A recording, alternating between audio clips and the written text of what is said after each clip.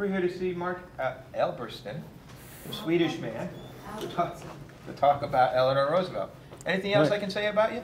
Yeah. All right. Yeah. There you go. Anyway, good afternoon. Good afternoon. And it's not a bad afternoon. Cold, snow, it beats the rain we were getting. Anyway, it's about Eleanor Roosevelt, who, by the way, actually will, as a first lady, will turn that position into an office. That's what she makes it. But the important thing about Eleanor Roosevelt is the time she's born into. You know, she's born in October of 1884. That's only 19 years after the Civil War's over. And she's born 7 years after federal troops will leave the South, marking the end of Reconstruction. And she's born into an era where the Hamiltonian notion beat the Jeffersonian notion to decide what track this country is finally going to take. And that track will be industrialization, finance, capitalism. That's where it goes. It's the North who beats the South in America's first industrialized war. That's what you saw here. But the country still is still the West, is still the old West, still exists. You know, she's born into an America where you're still moving by horse and wagon, and yet she dies in the era of the Cuban Missile Crisis. What happened here in 78 years to this country? Interesting what happens here. She's born into a family known in New York as the swells. In other words, these people aren't on the breadline. They're rich. She's born into that privileged class. Her father is Elliott Belloc Roosevelt, which, by the way, with her father, she is related to Theodore Roosevelt, who will soon be President of the United States, and Anna Rebecca Hall. She comes from a family that was wealthy as well. She's born Eleanor Anna Roosevelt. She will choose to be called Eleanor. She likes the name Eleanor. She carries herself in a fashion that even her mother is going to call her Granny.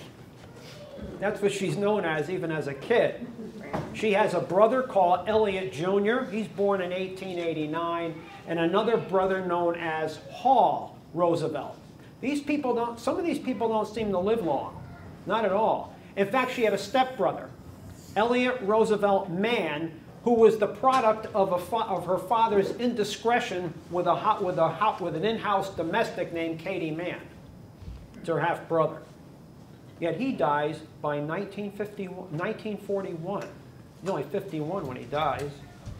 Her mother will die of diphtheria when Eleanor is 10 years old.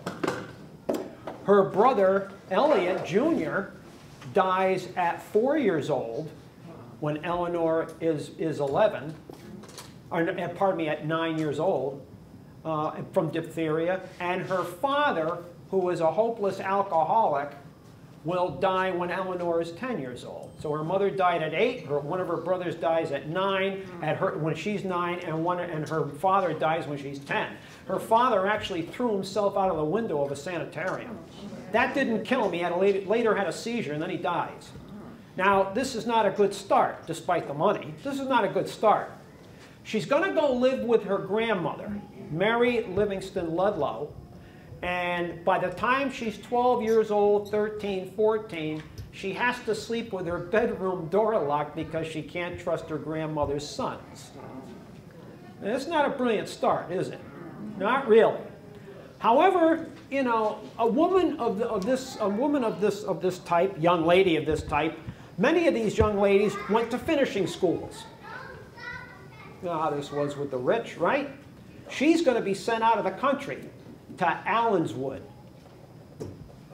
in England, Wimbledon, right outside London. And she's here when she's 15 years old. And this is a big change in her life. She's the school mistress here is a lady called Marie Sylvester. Marie Sylvester likes to teach the young ladies in this school to be free thinkers, critical thinkers. It's here that Eleanor is going to learn things like how to speak French, history, dance, You know, you see the well-rounded individual that's beginning to be cast here, just like all these young ladies were when they went here. And she really likes it here. Well, compared to where she's coming from, wouldn't you? Yeah. And so she's turning out to be this well-rounded individual that eventually she will become. But like everything else, all things come to an end. And this is another important aspect of this.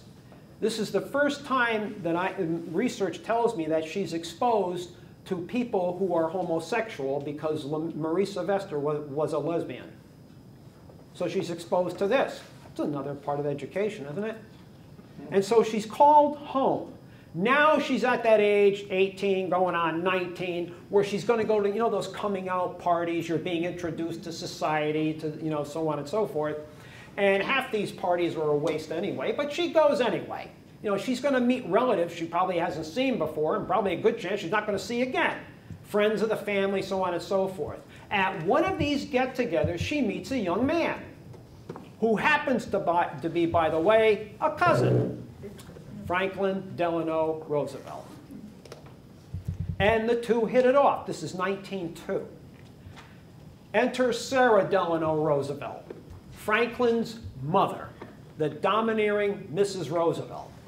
She does not like the idea that her son is now falling for this young lady. Well, forget the fact she's a cousin. She doesn't think this lady's good enough for her son. That's what she thinks.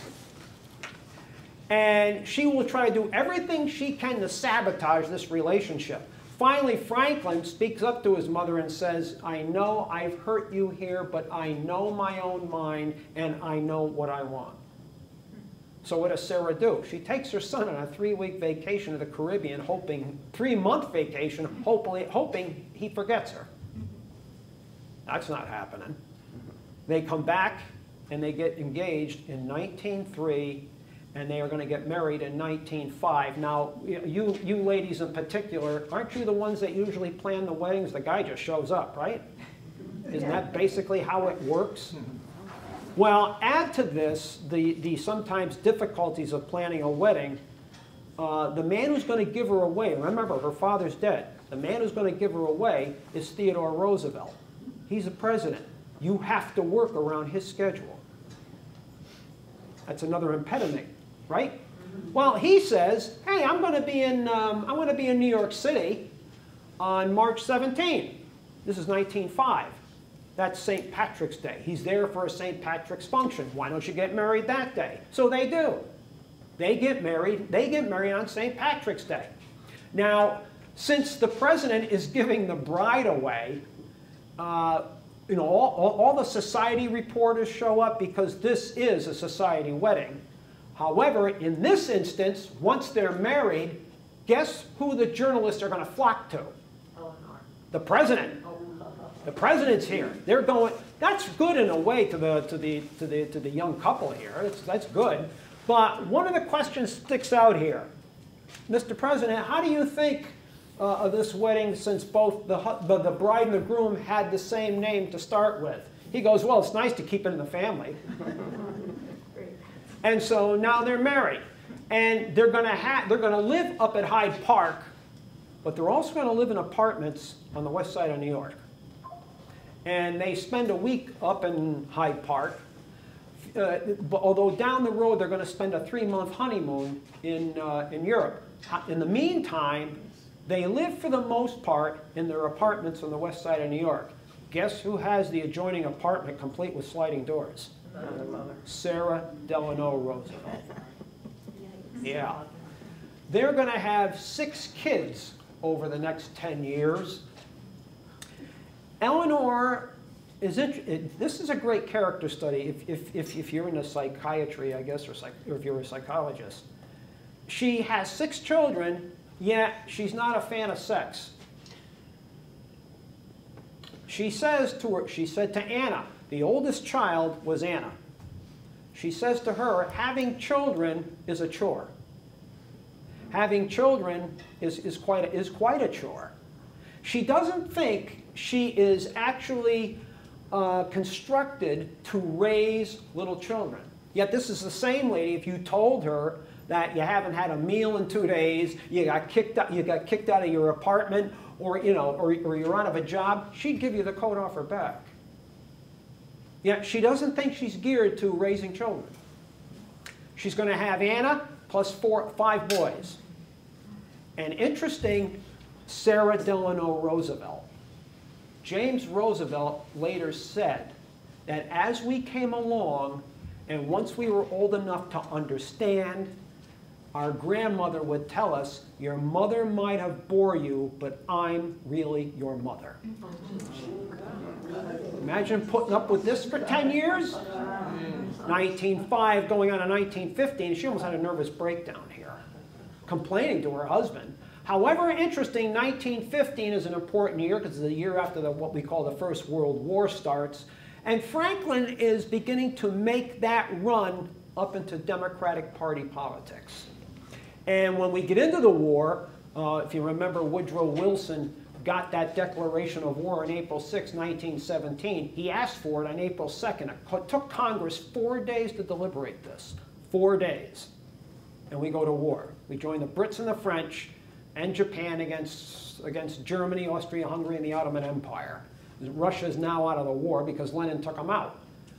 Having said that, he is going to be Undersecretary of the Navy. Secretary of the Navy was Josephus Daniels. Franklin is the Undersecretary. It means now he's going to be traveling a lot with these duties. And Eleanor, being the dutiful wife, always took care of the luggage and so on and so forth. But in 1918, she's unpacking his luggage, and she finds some letters in one of his suitcases. There are love letters to a lady by the name of Lucy Mercer. That is her social secretary. Now, that's an issue. That's a problem. And now the cat's out of the bag. And interestingly enough, it's, you know, Franklin's been thinking of leaving her for a while. And Lewis Howe is his primary advisor. Keep in mind, folks, this is 1918. This is not 2024. It was different then. And he tells him, if you think you're going to go up through the ranks of the Democratic Party, you better rethink divorcing this lady. Sarah Delano Roosevelt. Interestingly enough, she says, you're the one that wanted to marry this lady, and if you divorce her, I'm going to disinherit you. You know, money has a tendency to change opinions. He won't divorce her, but the marriage is now changed and forever. They still have a regard for each other, but they can't fulfill each other in their marriage vows. They can't do that. Not to this extent anymore. And when the war is over with, Franklin D. Roosevelt is still going to be rising into politics here for the Democratic Party, but Eleanor throws herself into politics. 1920, James Cox is running as the presidential candidate. Franklin is going to be vice president. He's running as vice president. They lose the election. They lose the election of 15 million votes to 9 million in 1920. And the Republicans are going to be in for the entire decade of the 1920s. So he's going back to, you know, being, you know, finance, banking, law, and so on and so forth. You know, the Roosevelt Empire here. Let's understand something too. There are the Hyde Park Roosevelts, and there's the Long Island Roosevelts, represented by Teddy Roosevelt.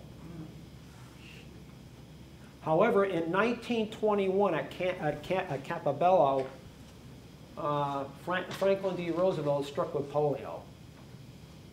And here Eleanor now begins to dominate that busting heads with Sarah Delano Roosevelt. Sarah wants her son to retire and become a country gentleman. It's not like they can't afford that. Eleanor says, no. If he retires, it'll kill him. He's got to stay in the game. Which is exactly what he's going to do.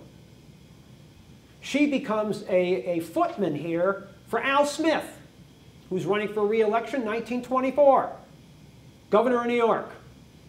She will throw herself into 2 campaigns in 1928 when Al Smith is the Democratic nominee for the presidency. At the same time, Franklin is running for the governorship of the state of New York. She throws herself into both of these campaigns. Franklin will win the governorship of New York. Al Smith is going to lose to Herbert Hoover. You know, interesting how some things never change here. You know, some things don't change here. During this campaign in 1928 for the presidency, some of the Hooverites were saying here, and some people are going to believe this stuff. It's interesting what people believe. You don't want to elect that Irish Catholic from New York. You don't want to elect him because if he becomes president, he's going to install the Pope in the Oval Office. And once he does, the Inquisition will replace the Constitution as the law of the land. And people believe this stuff. Maybe it worked out for the Democrats because what strikes here in 1929? The Depression. Now, Eleanor is interesting in the Empire State. She goes north, south, east, west, villages, towns, cities, farms. What can we do for you? We're in the governor's mansion now. What can we help you with? This is what she's doing for her husband. Her husband still has polio here. And this is what she does. Another development happens here. 1930. Some who are going to be really Democratic Party boosters here. Gerard Swope, who will later have influence here in Roosevelt's presidency, comes up with a plan called the Swope Plan to get us out of the Depression. The Swope Plan is a plan by which major corporations and major financial institutions would run their industries. White-collar workers will work so many hours a day. Blue-collar workers will work so many hours a day. Pay scales arranged. And guess what? A social safety net. How about that? Herbert Hoover says, nope, smells like warmed-over fascism to me. And guess what's going to happen? He's going to be told, well, you ain't getting the money for 1932. Guess who's going to get the money for president? Roosevelt. Of course, the Depression doesn't help Hoover. How do you think it's going to help a president who says, during my term, people gave up good jobs for better ones selling apples? Roosevelt sweeps it in 1933. Eleanor here is going to turn this, being a first lady, into an office. There's always the transition period between the previous administration to the next administration. And it's no different with the first ladies. She actually sits down and talks to Lou Henry Hoover, who is Mrs. Herbert Hoover, who at one point was an ardent suffragist.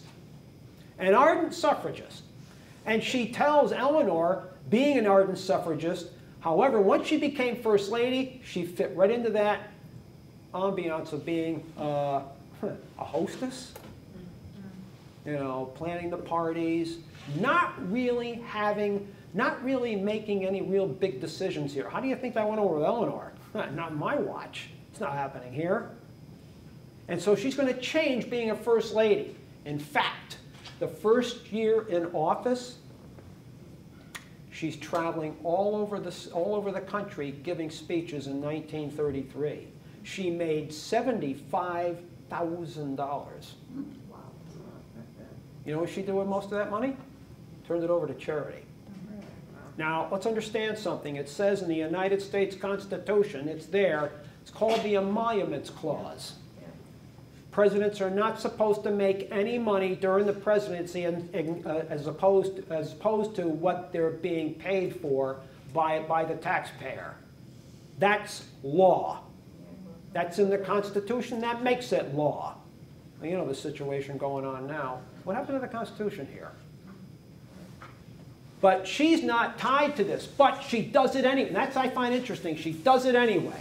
Most of that money went to charity, and she's getting sometimes $1,000 a lecture here. In 1933, let's understand what's happening in the world, though. Let's understand what's happening in the world. Because 1933 is arguably the worst year of the Depression. When Roosevelt took the oath of office, March 4, 1933, that's when they used to do it. They didn't do it in January, it was March 4. When he took the oath of office, 9,000 banks have closed. There's no social safety net. The unemployment rate is 25%. And 11 million savings accounts wiped out. Yeah, not a good time here. Yet, a month and a half before, actually the exact date is January 30, 1933, a man rose to become chancellor in Nazi Germany. His name is Adolf Hitler, and Germany has an unemployment rate of 1/3. Interesting where the world's going, huh? And on top of that, Joseph Stalin is in the middle of industrializing the Soviet Union. In fact, by 1941, the Soviet Union would be the world's second leading industrial power, and Soviet industrial might will be one of the biggest secrets for Allied victory in World War II. And that's not the last you're going to hear of this. So the world is interesting here when the Roosevelts get into the White House. Roosevelt's going to come up with, he's going to try to do anything he can to get us out of this depression, including turning off the conservatives by using government power to get us out of the depression. Eleanor, interestingly enough, interesting some of the people she's meeting here. Amelia Earhart, she wanted Amelia to teach her how to fly. She actually flew with Amelia. There was a story that used to float Washington that, and Franklin D. Roosevelt liked her too. There was a story that used to float Washington that Amelia was a guest of the Roosevelts, and Eleanor and her got all gussied up and snuck out of the White House for a night on the town. That's not happening anymore, is it? You know, the good old days here. Interesting too, Eleanor, when Hoover's last year, you had what you called the bonus soldiers. World War I soldiers, these guys, some of these guys are really being hit hard by the Depression. And they were promised bonuses after the war. And they want them now. They don't want to wait. And the Hoover administration's not paying them. And they're going to get pushed out of Washington. They're living in tents, hovels, and so on and so forth. And guess who's going to push them out? General Douglas MacArthur. And guess who his adjutant is? Dwight Eisenhower. And some of these hovels are burned down, these guys pushed out. They come back the next year when Roosevelt's in the White House. And they want their bonuses. You know who goes to visit them? Yeah, she goes into the tents, the hovels. Where are you from? How tough is it? Can we help you? So on and so forth. And you know what begins to be said here in these tents and hovels? Last year we were here, the president sent the army. This year we come, he sends his wife. Yeah, yeah. She's also going to try something. Oh, and there's another man here. Well, Lewis Howe is still an advisor here for President Roosevelt. But there's another man that comes up here, Earl Miller. Earl Miller was a New York State policeman. Earl Miller was assigned by President Franklin D. Roosevelt to be her bodyguard when he was governor of the state of New York. She's 44 at the time, 1929, and Earl Miller is 32. He is a bodyguard, but he's her constant companion. Taught her how to ski, they go dancing, they go hiking. He's always with her. Of course, what happens here? The stories start? Yeah. Now, interesting, there are some people who say that she was that man she has an affair with behind her husband's back. Although he's still having an affair here with Lucy Mercer. I mean, that's still going on. Margaret Rutherford, his private secretary, supposedly. You know, again, they can't fulfill their marriage vows, yet at the same time, they have their lives of their own. But politically, they support each other a lot. Although she will have some differences of opinion with her husband, and I'll get to that. I'll get to that. But Earl Miller, supposedly, they traded a number of letters here. And the question is, where'd those letters go? After she died, Supposedly the letters, there are several stories here. One, the letters were burned, so we'll never get them. The letters are locked up or hidden in some kind of way. Doris Goodwin Kearns, remember her, the historian? She wrote about the Roosevelts. She seems to think that maybe this has been overblown, but unless we get to see those letters, speculation is idle here. She's probably got the right approach here. She probably has the right approach. But she tries to do something here in 1934, and this thing was known as Arthurdale. Lorena Hickok, who will become part of the staff, was actually one of the leading woman reporter here coming out of the late 20s and the early 1930s. She worked for Associated Press, and she fell, we'll call it infatuated with Eleanor. She was a lesbian. Well, you know, the stories are going to start here. And she got fired by the Associated Press. They thought her reporting now was becoming biased. She's hired by Eleanor to be a booster for the New Deal. Part of this is she wants to put into the New Deal this thing known as Arthurdale. This is almost like a socialist attempt to help the miners. The miners who wanted to unionize got fired and blacklisted in West Virginia. So she goes down there. To put this thing known as Arthurdale into place is almost like what Robert Owen did here in the early 1920s in New Harmony, Indiana, where he tried to set up a socialist experiment here. He bought 30,000 acres of land in Indiana. The thing flopped. Socialism wasn't ready yet here. But here, interestingly enough, she wants to build a complex that will house the miners, schools for the kids, teach these miners new forms of employment, maybe factory work, you know, whatever else, fixing cars, whatever the case may be. The white miners do not want to be in the same place with Jewish miners or black miners. So now she's got to overcome this. She also has to overcome something else. The Republicans don't like this at all. This smacks of socialism, communism. Many Democrats, you can't mix business with government. Can't do that. Yet some of them are going to support Roosevelt in his attempt to use government to get us out of the Depression. You got that going on. Interesting. Interesting. This thing will last until 1940 because with the rise of the war coming on, and it's only a matter of time before we get into the second chapter of the Great War, that money can't be spent for Arthurdale anymore. But a lot of the people who lived in this said it was a brilliant success. Yet the detractors say it was a flop. But she tried this.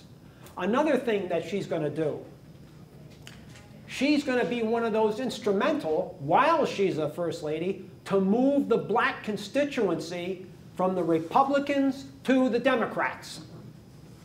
It's big in this. In fact, the Castigan-Wagner bill is a case in point here. The Castigan-Wagner bill comes out in 1934. This was an attempt by Congress to make it a federal crime to lynch blacks. Remember, that's going on here. And she supports this bill. She supports this bill. And she's going to bring in the NAACP and other leading black leaders to lobby her husband in the Oval Office to get him to sign the bill. She's very committed to this. In the end, her husband will not sign the bill. He's concerned that if he does, he will lose the Southern Democratic vote to be reelected for 36. He didn't sign it. Another thing, Marian Anderson, the great black singer, she was supposed to sing in Washington, D.C. The DAR wouldn't do it. They wouldn't let her. Eleanor throws herself into this. There's two things she's going to do. She's a member of the Daughters of American Revolution, cancels her membership to this, and then gets Marian Anderson to sing at the Lincoln Memorial. And after this, she will occasionally bring in Marian Anderson to the White House to sing at state dinners. You know, when they have foreign dignitaries here. In fact, I think they did that when the King and the Queen showed up. Marian Anderson. Let's understand something about this, what this lady's doing. This lady, unlike any first lady before her, she will conduct in 12 years as first lady, 348 press conferences. She's the first lady to address a presidential convention. She did so in 1940. This is the first lady who will publish over 60 major articles in over 60 American major magazines. This is a first lady who, if some of you might remember this history, who came up with that column, My Day, in 1936.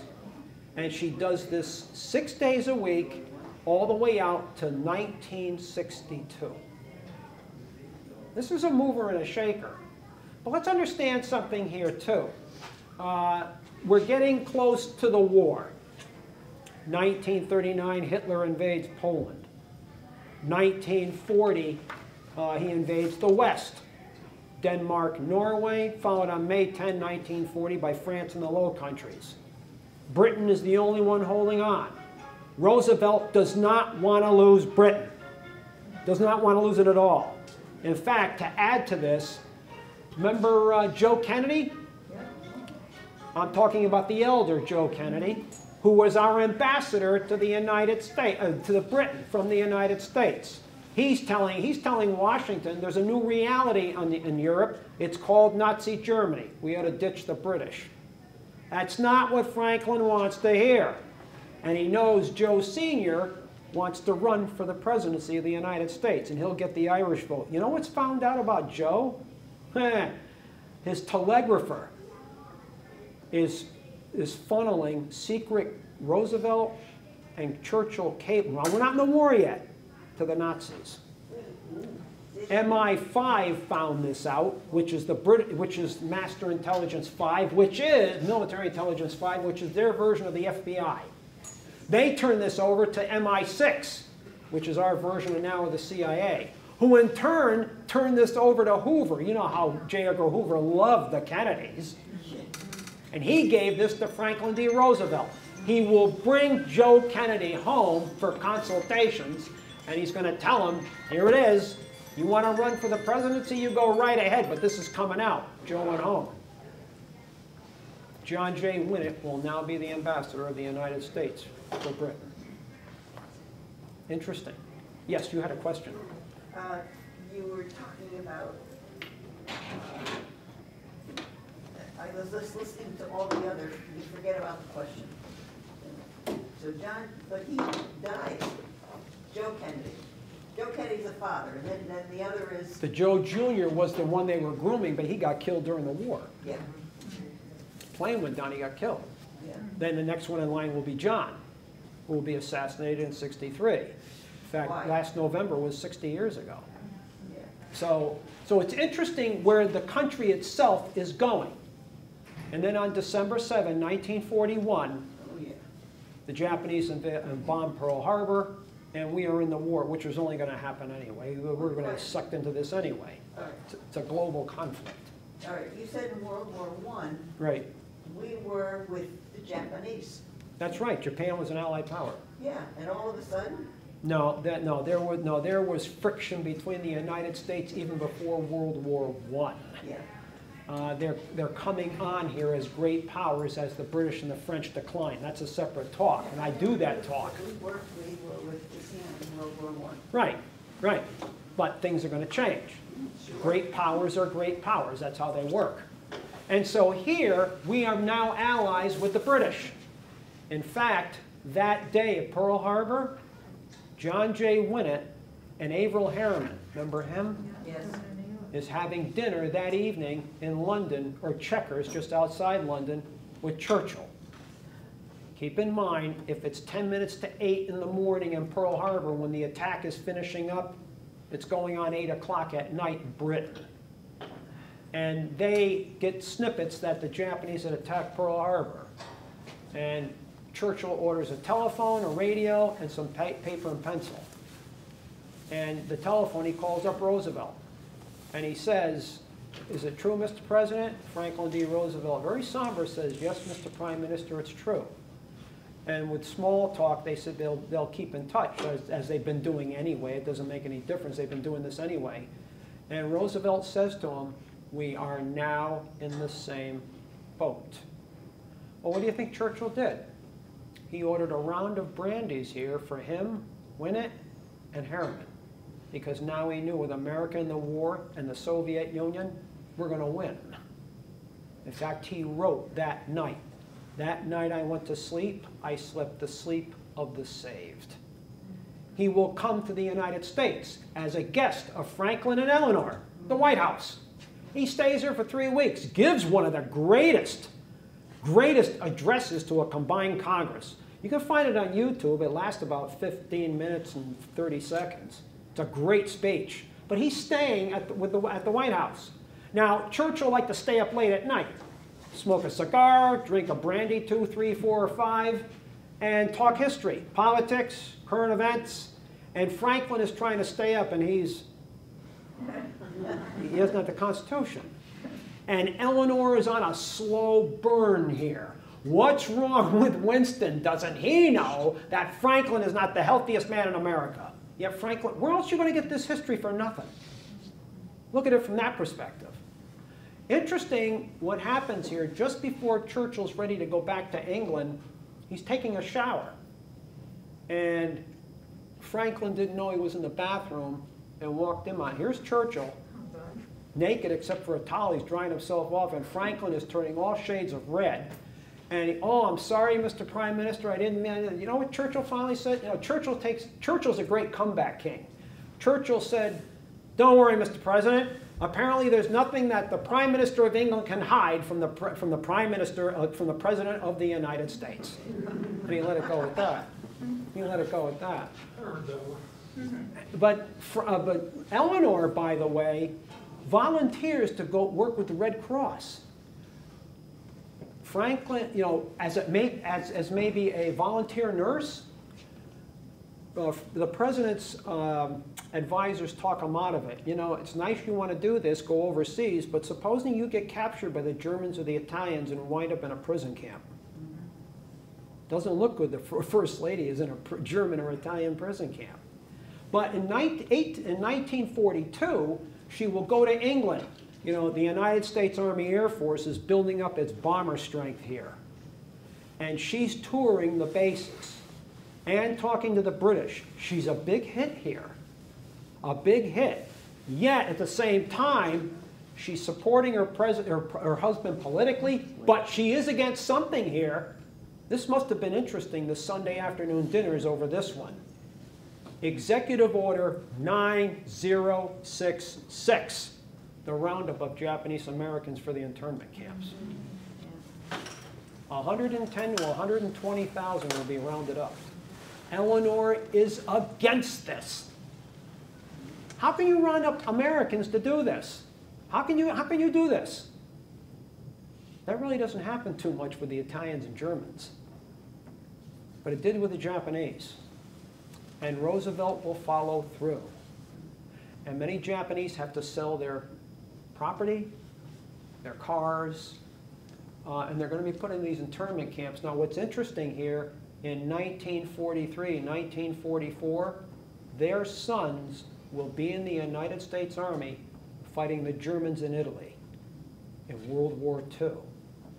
And ironic as it will be, the 442nd Regimental Combat Team of Japanese soldiers will be the most decorated unit in the United States Army.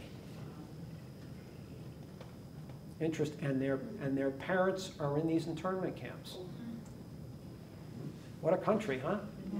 The same thing is happening in the Soviet Union.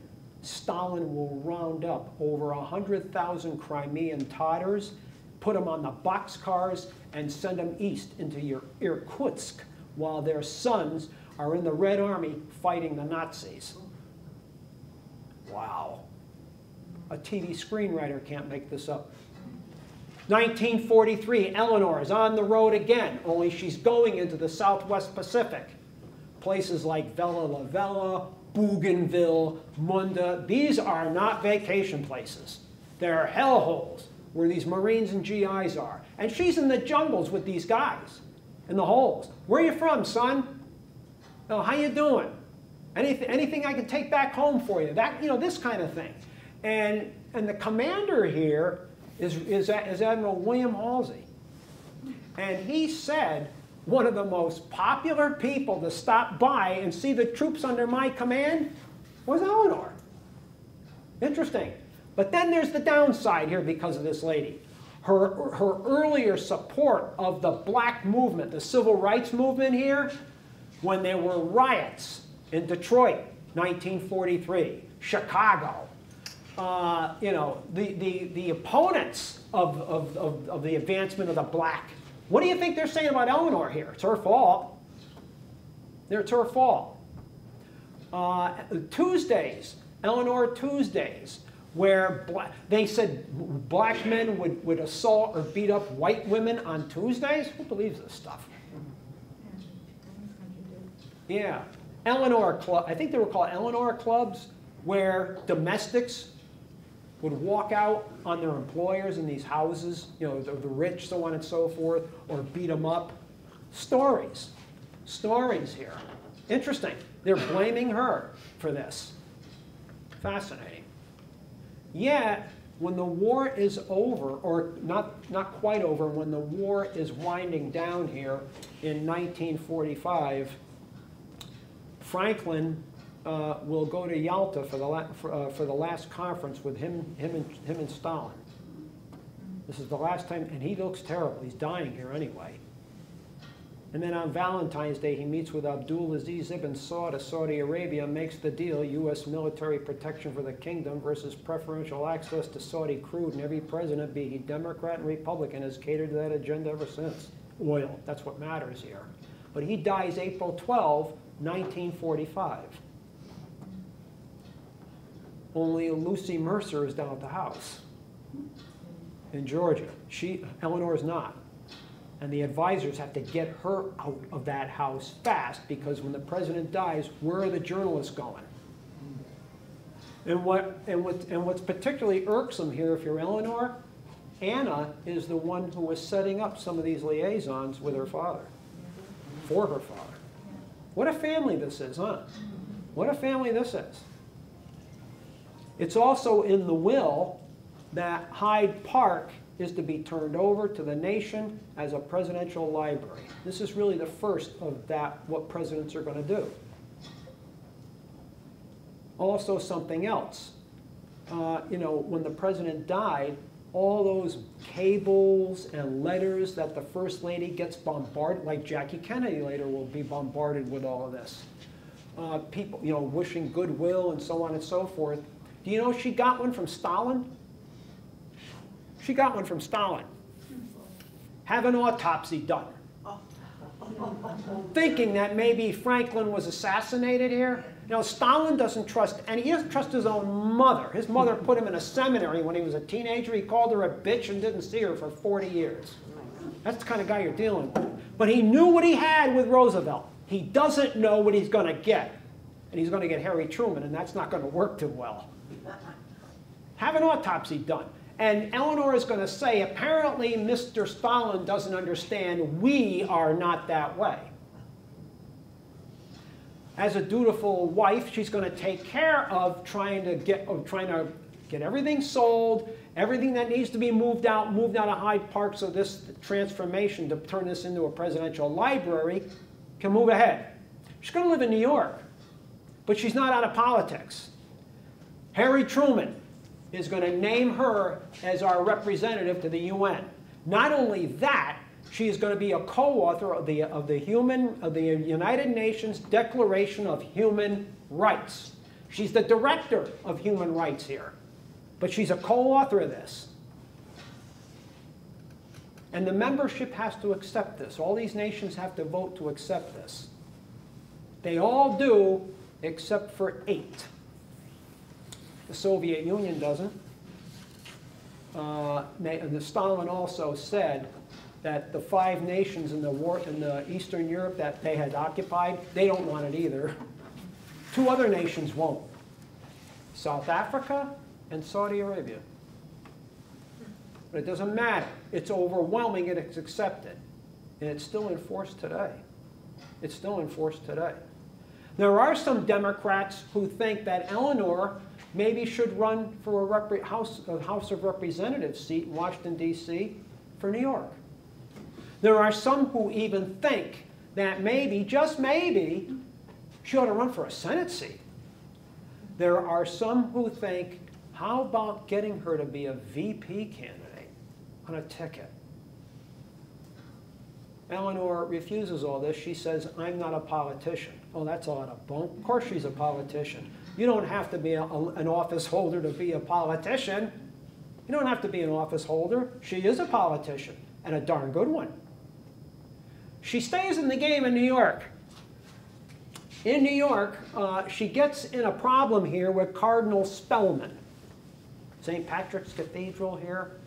There is a bill in Congress to get government money to parochial schools. She's against that.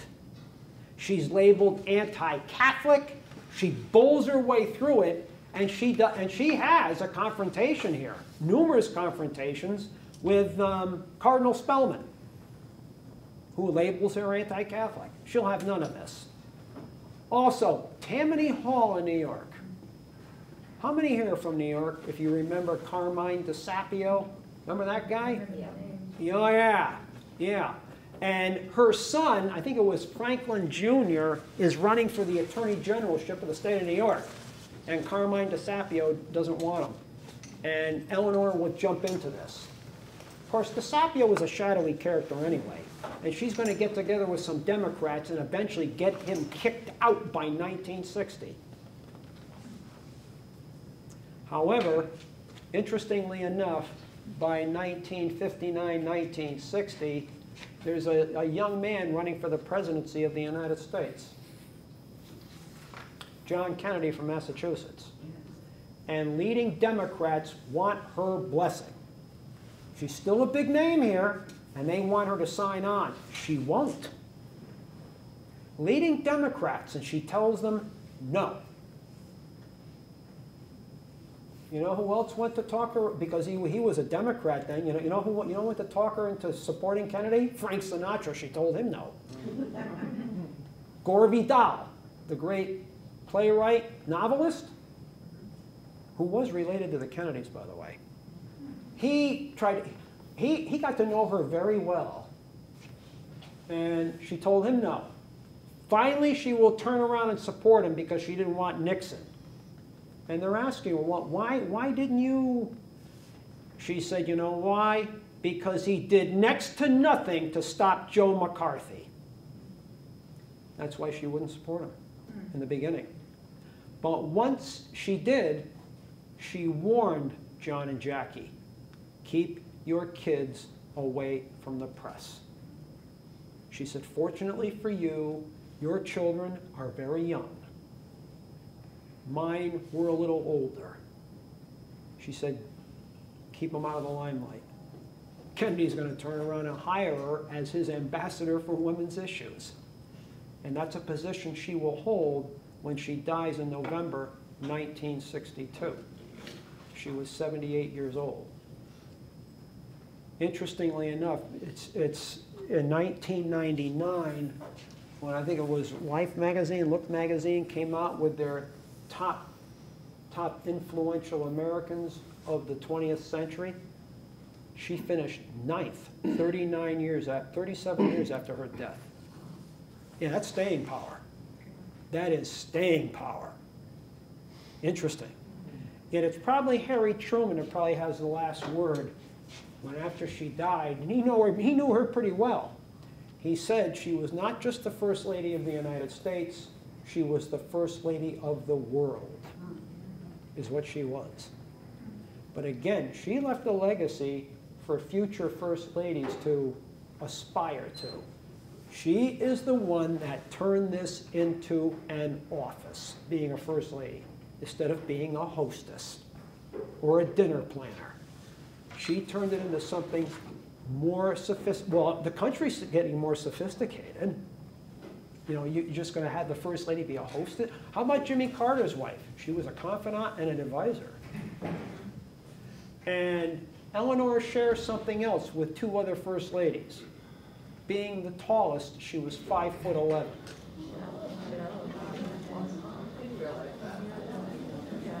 Yeah. The other two are Mrs. Trump and Mrs. Obama. We haven't had a 6-footer yet. Probably have a 6-foot woman president before we have a 6-foot First Lady. But if anybody has any questions or observations or comments, yes, ma'am. I just wonder, how did the both Roosevelts make their money in the first place? What were they? Well, that goes back well into the 19th century. Railroad, law, banking. They were one of those determining families on Wall Street. They were. And they had close association with companies like GE, the Rockefellers. In fact, though, interesting since you asked that, and I have 113 pages of this, the McCormick-Dickstein Committee of 1933-34, that was the first House of Un-American Activities Committee, not McCarthy. They were investigating in 1933-34, influenced by communists, fascists, and now Nazi Germany, to undermine and suborn the country because of the Depression. Come to find out, this reporter, John Spivak, asked the McCormick-Dickstein, John McCormick and Samuel Dickstein, who were the chairman of this coming out of Congress, they were the chairman of this, if he could write a story on it. They said, yeah, he found something else. The plot against Franklin D. Roosevelt in 1934 to unseat Roosevelt. And the Morgans' interests were involved in this, Remington Arms, Guarantee Bank and Trust, yeah, and elements of the American Legion. That will spawn a book and later a movie. Maybe you saw the movie or read the book, 7 Days in May. And the man who's the hero here is Smedley Darlington Butler, who joined the Marine Corps as a private and came out of it as a major general and is one of 19 Americans to get the Medal of Honor twice. And he turned all the plotters into Congress, and that began the investigation. And it's interesting. But the plot won't come off because Roosevelt is one of those who wants to put an end to this. Let's stop all this. We got a nation to keep together here. We can't have a revolution here or a coup. So that was in the background. But some of these high money people, yeah, were supported Roosevelt or didn't. And Franklin is telling them, I need money if we're going to get out of this. And this is where you're going to get Social Security. Yeah. Interesting with the mechanics, the pieces that are moving here. It's a very, very tenuous time here in the United States, as it was in the globe with the Depression. Yes? Yeah. Excuse me. I'd like to maybe go a little more detail on this. You said, was it Eleanor had reservations about intimacy with Franklin when they got married? Yeah. How did you put it? After she found out about him having these affairs. No, I'm talking about. Oh, you mean having sex itself? Yeah, they had 6 kids. It seemed like. Right. Yeah. That doesn't seem to go together too well. It doesn't seem to go together, but it does here. She was not a big fan of sex, yet she'll have 6 kids. She was fertile. Yeah, 6 times. I guess so. But at the same time, you know, she didn't think she was geared to motherhood.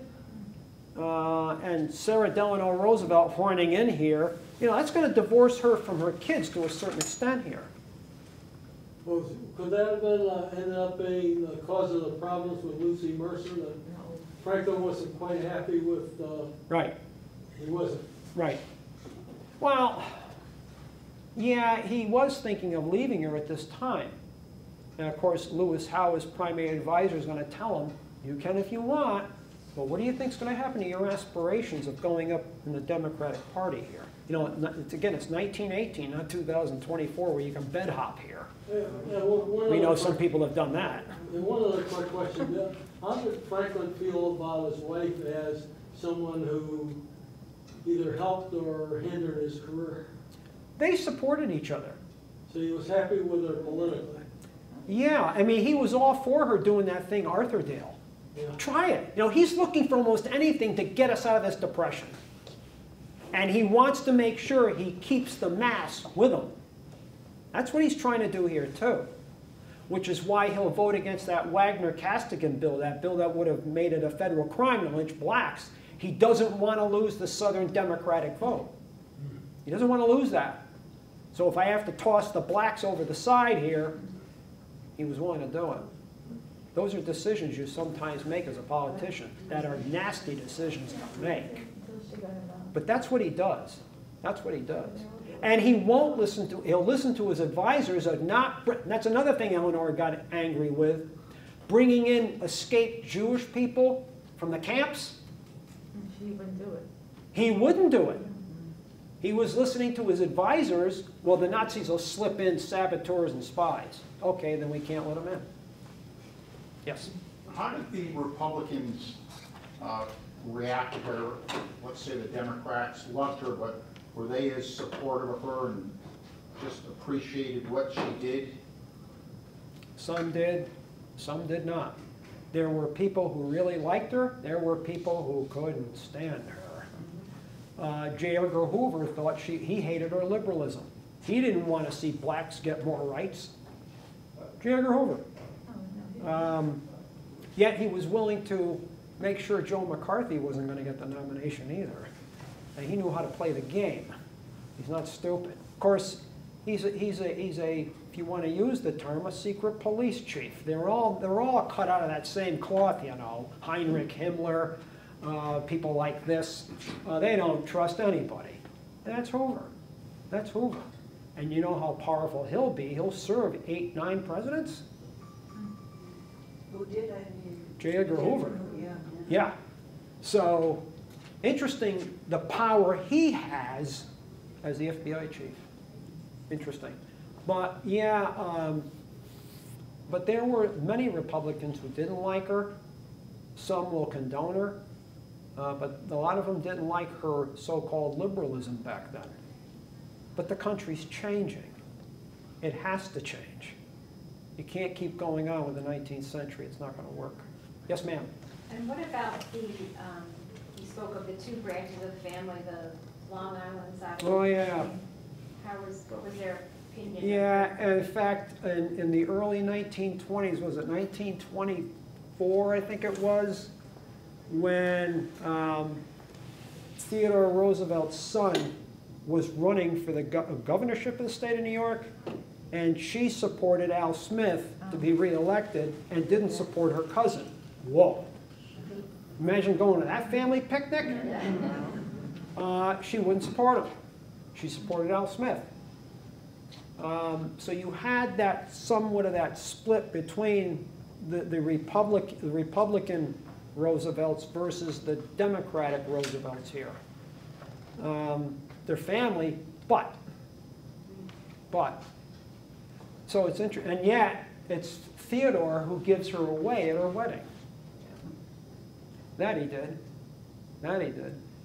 But you know, my inkling here is she didn't quite get along with his son, and would rather have Al Smith be the governor of the state of New York. Of course, that's Democratic politics. She's getting more involved in politics, and so she's learning to play the game here. And you do learn to play the game. And if that ticks off some members of your family, oh well. Oh well. Yes, it is interesting. Yes, Well, ma'am. most of her 5 children, I think there are 5 that survived, but they're mostly all dysfunctional. From what I've read, it sounded like most of them all had big problems. Yeah, James is the one, you've seen this in newsreel footages. Of course, the country's different here. Right. It's not like it is now. You think a man or woman with polio would get elected to the White House today? They seemed like they were focused on what was important from the waist up instead of the waist down then. Franklin was not a stupid man. He was a very intelligent individual. Does that matter, having somebody like that in the White House? I would think so. Instead of having some Timmy in there. But having said that, James, you could see this. James would assist his father to a podium so his father could give a talk. And so his father could stand, not sit in a wheelchair, but stand. And it seemed that a lot of these journalists then really didn't focus that much on that. They focused on what maybe Roosevelt was saying. Today, I'm not so sure that would work. Today. Interesting. Yes? But Roosevelt got us through the Depression and World War II. Didn't he get some grudging respect for that, considering he's in a wheelchair? Let's understand something. Franklin was a schemer too. And he knew that we needed to support the British. One of the reasons is England is an unsinkable aircraft carrier. We can't lose that. And he will support the British and something else. George Marshall, who was the chief of staff, impressed upon Franklin D. Roosevelt. Again, geography. You know that thing Americans don't seem to do too well with anymore? He pointed to Iceland and Greenland, and he said, those two possessions, if the Germans get them, those are two pistols pointed at Canada and the United States. So we can't let the British fall. All I'm asking is, what did Roosevelt's critics think, considering he got the country through the Depression and World War II? Well, it's really the war that gets us out of the Depression. Because it's really the war that gets us out of the Depression. What you're seeing develop here in the 1930s is American isolationism. You know, well, we got into that war in 1917, and look what good it did us. They're leading up to a war again. We don't want to get involved. That's their problem. Yet Franklin knew we're going to get sucked into this, and it's not an accident that the first B-17 flies in 1935. It's not an accident that the first of America's new fast battleships are going to be laid down in American shipping yards in 1937. It's not an accident that the first B-24 Liberator, another heavy bomber like a B-17, flies, and that Congress is going to earmark over $30 million to build up the Navy in 1940. Now, what's happening here? Between 1939 and 1941, 8 to 10 million Americans go back to work. But his critics couldn't criticize his leadership during the war, could they? Not really. He was almost, if you want to use the term, the perfect war leader. From the perspective, you know, if you're Roosevelt and take a look at the commanders you have, you're going to sleep nights. You're going to sleep nights. Eisenhower, MacArthur, Bradley, Nimitz, Spruance, people like this. Archie Vandergrift, Marine Corps. You're going to sleep nights. You know, Franklin was the type, you know, okay, I want to go here, but you handle it. And then it's hands off. That's how he was. You didn't have him breathing down your neck. Interesting. You might have MacArthur breathing down your neck. You might have Eisenhower breathing down your neck, but not Roosevelt. But as long as he knew they were doing, and they were doing the job. Hands off. In fact, he did broker the dispute between Chester Nimitz and General MacArthur. You know, MacArthur made that promise. Remember that? I shall return the Philippines. Nimitz and the Navy wanted to bypass the Philippines, get on to Formosa, or what you call today Taiwan, and then jump onto the Chinese mainland. And MacArthur said, no. He was able to get his way. And we went to the Philippines. But then Nimitz got his way by invading Iwo Jima and Okinawa. So Roosevelt was able to do both, broker both. But, you know, I think he saw in MacArthur too. MacArthur had an ego twice the size of this property. Good general, but boy, he had an ego and a half, like Patton did. So, but he was a good war leader. Almost, I won't say perfect, but if he's going to get perfect, it doesn't get any more perfect than this, because that's your job. That's why we sent you to West Point, Annapolis. You handle it, and then it's hands off. Interesting. But does he get credit for this? Yeah, yeah, he does. Unlike the Johnson administration in Vietnam, who were ordering where companies are going to be moved, a captain does that, not the president. So you didn't get that in World War II. So interesting. The country's different. It changed.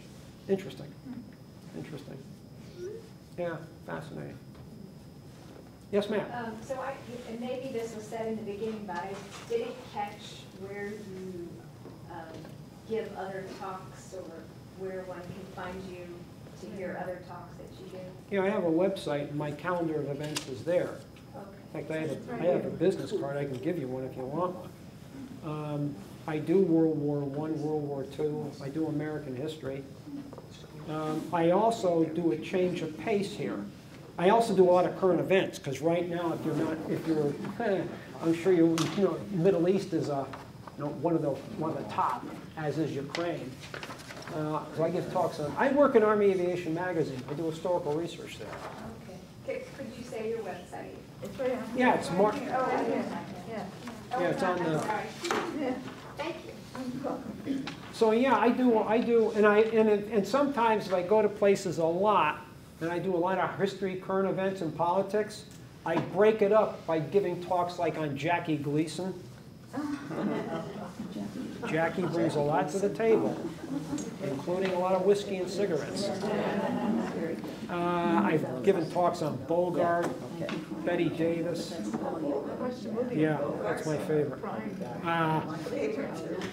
The Marx Brothers, I've done them. They're fun to do.